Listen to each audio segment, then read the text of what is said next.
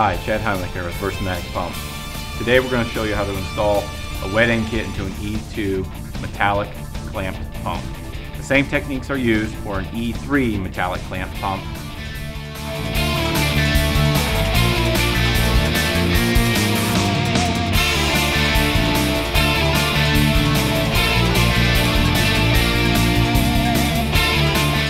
And also out front we have examples of a wet end kit, complete air end kit, pilot valve kit that are all used within these pumps.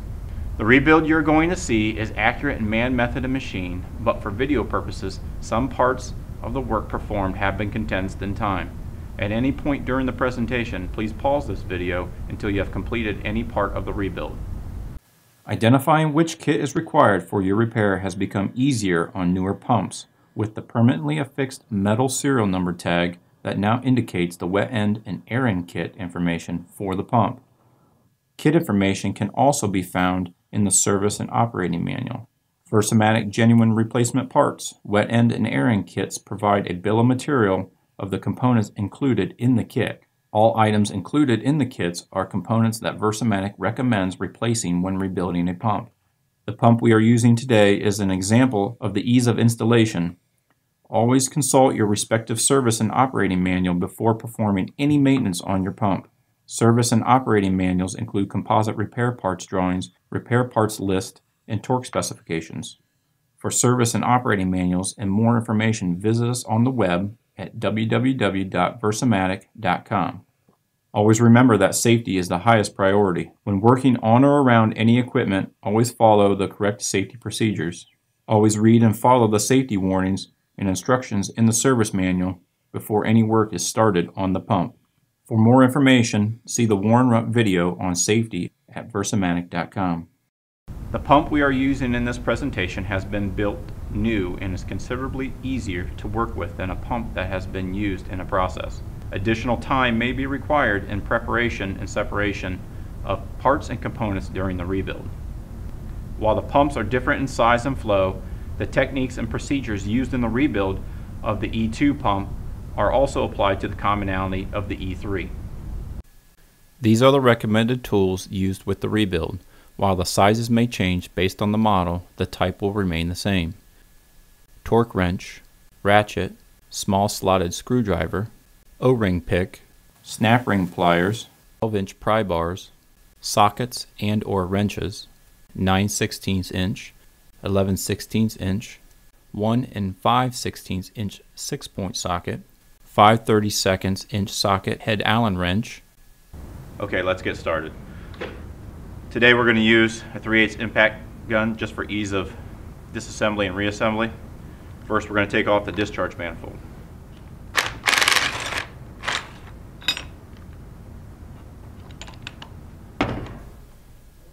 Remove the discharge manifold and set aside for later reassembly.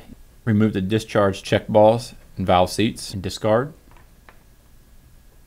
Remove the air valve assembly.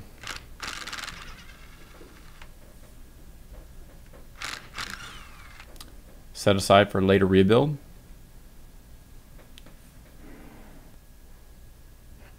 We're turning the pump upside down so we have a flat surface to work off of. Removing the suction manifold. Set the suction manifold aside.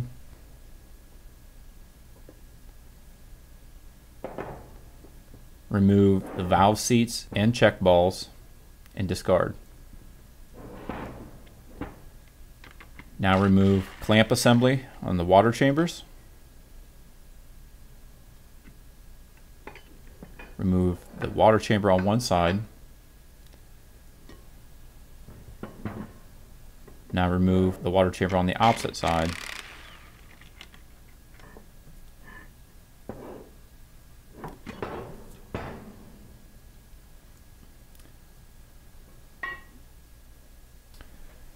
Hold one diaphragm assembly while ratcheting off the opposite diaphragm assembly.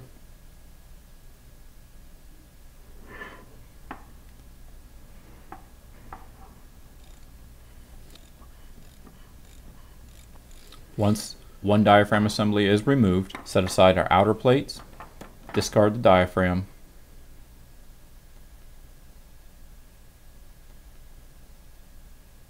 remove the inner plate and the sealing O-ring.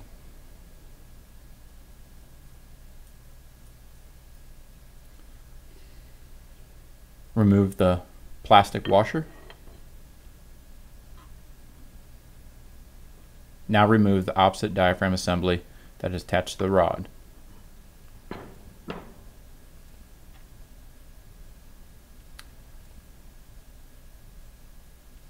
Versamatic shafts have wrench flats on the rod to assist in diaphragm removal and installation when performing maintenance in the field. Today we will use a vise with soft jaws. Soft jaws are utilized to ensure that the shaft is not scarred, scratched, or damaged while the shaft is clamped in the vise. Go ahead and remove the old diaphragm assembly from the main rod and discard the diaphragm.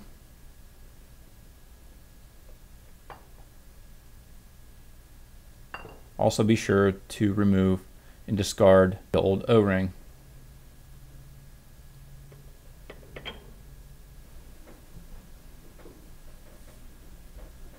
Inspect the inner and outer diaphragm plates. Ensure the plates have no sharp edges or scarring on the radius. Plates can be cleaned up with emery paper, crocus cloth, or fine sandpaper.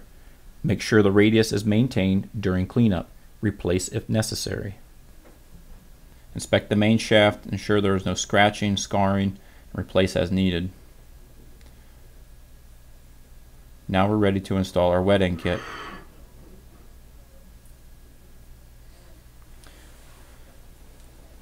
Install our plastic washer, our inner plate with the radius facing towards the diaphragm, our sealing O-ring. Note on the diaphragm, air side. Air side of the diaphragm will go towards our inner diaphragm plate. In this case, it has natural bulge out. Now install our outer plate.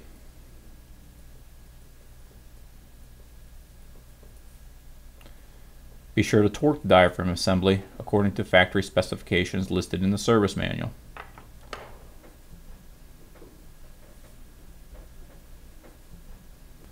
Once the diaphragm assembly is torqued to the rod, we will apply a little grease to the main shaft to ensure we do not damage the main shaft O-ring. Seat the diaphragm into the air chamber groove.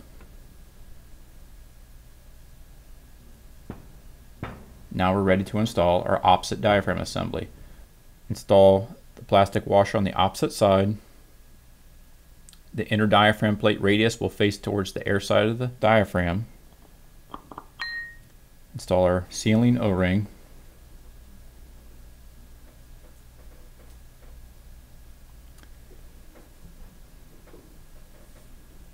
Note the air side of the diaphragm will go towards the inner plate.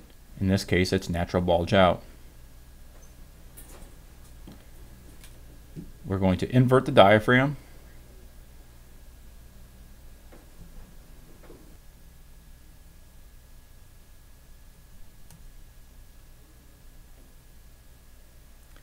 And begin to thread on our outer plate.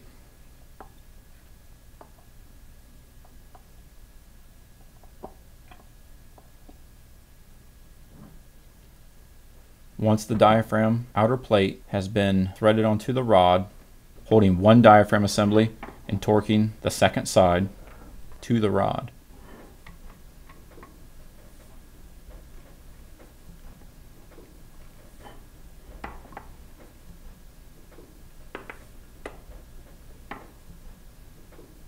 Now we're ready to install our outer chamber. Inspect the outer chamber for casting integrity. Inspect the machine surfaces and radius of the chamber for damage or material buildup. Scarring, scratching, or material buildup can be cleaned up using emery paper, crocus cloth, or fine sandpaper. Ensure the radius on the inside of the chamber is maintained during cleanup. Chamber orientation requires the discharge side of the chamber to be installed in the same direction as the air valve face on the center block. Go ahead and get your clamps started onto the outer chamber and inner chamber. Be sure to seat it fully.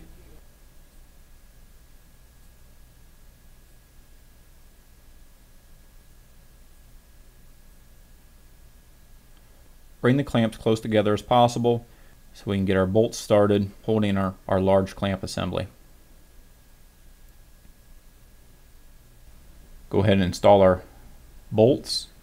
We don't want to torque or tighten our clamp assembly completely just yet.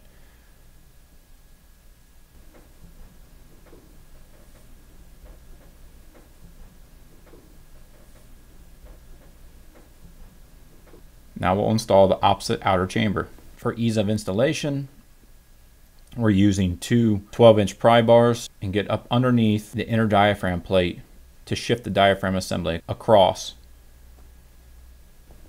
Be sure to align the pry bar up underneath the inner diaphragm plate so we do not damage the diaphragm. Gently pry it across. Once it has been shifted across, you can roll the diaphragm, seating the outer bead into the air chamber.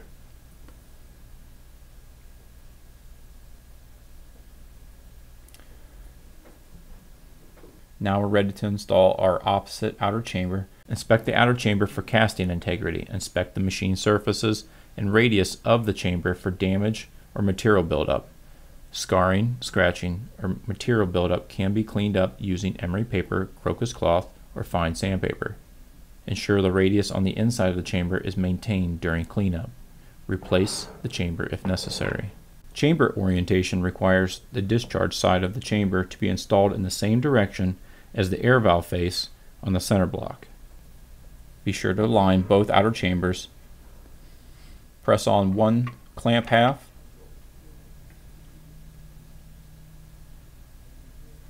and the opposite clamp half. Be sure to seat them fully so we can get the bolts started on the clamps.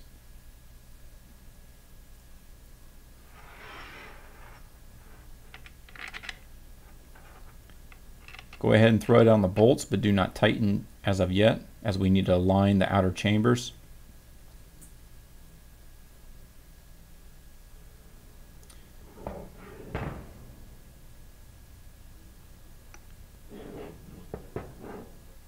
Note that the outer chambers are not completely aligned just yet.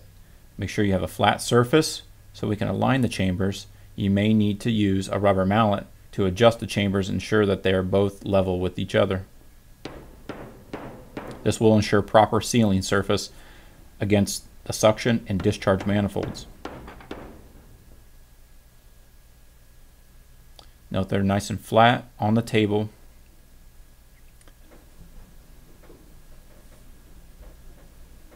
Now we're ready to tighten our large clamps. There is no torque spec required for the large clamps.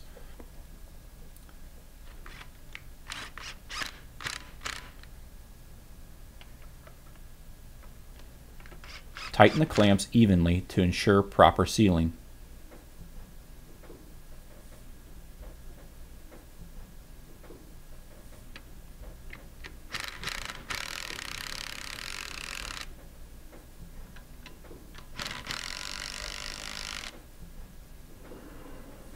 Now we're ready to install our suction manifold.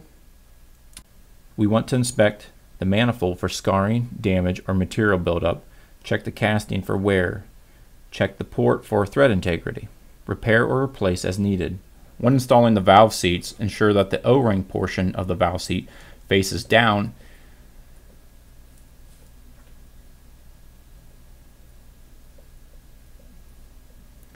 Fully install the valve seat into the suction manifold.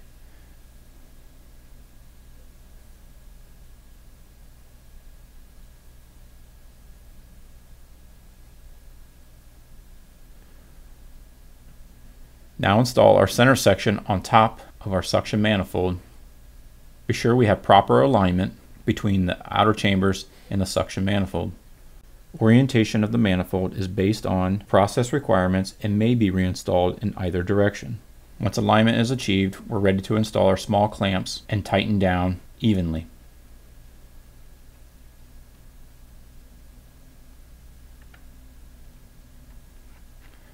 Take note that there is no torque value for the small clamp assembly.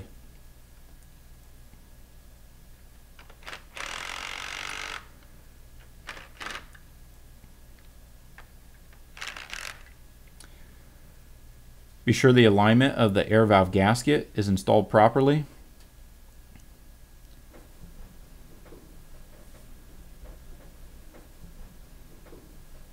Once it is aligned, go ahead and tighten down the air valve bolts and torque according to factory specifications in a cross pattern. Now we can install valve seats on our discharge side. Ensure the O-ring of the seat is facing down into the water chamber and the flat surface is towards the check ball.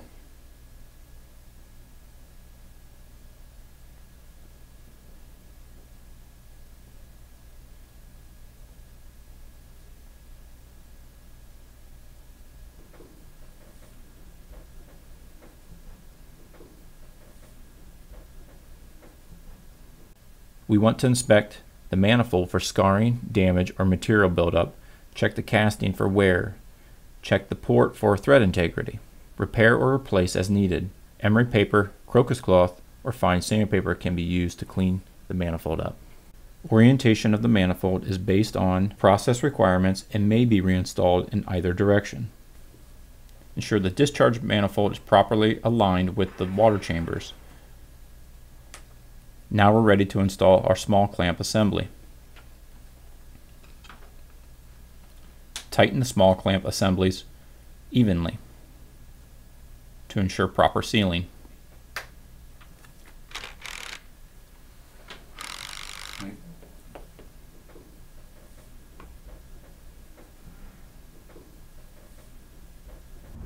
This concludes our wet side rebuild of our E2 metallic clamp pump.